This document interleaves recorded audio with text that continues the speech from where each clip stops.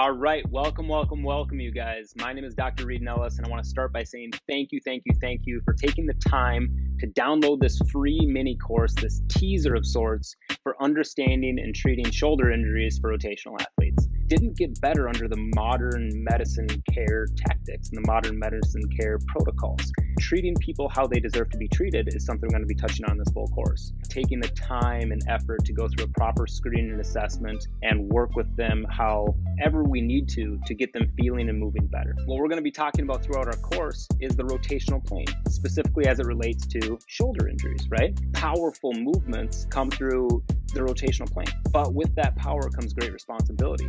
We usually get injured in this rotational plane, and this takes a brunt on our mobile joints such as the shoulder and the hip, okay? So we need this balance between the two, and that's why I felt like this course was necessary.